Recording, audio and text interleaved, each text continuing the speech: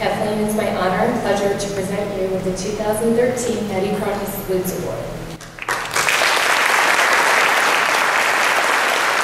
Well, I've spent 100% of my extracurricular time as a lawyer promoting the role of women in the profession and working for the advancement of women in leadership positions in particular.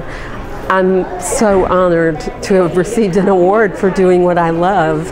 And what I did was build a network of women all over the country and in 9 other countries who can access each other on a free database that I created with my time and my money. So I'm a tech junkie as well.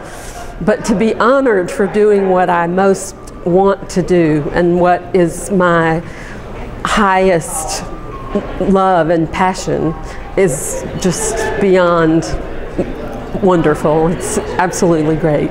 Women lawyers need to mentor each other not only in how to accomplish the task of lawyering, but in how to conduct themselves in the firms that they work for and in their networking at events like the Ohio State Bar Convention, and teach them to lead.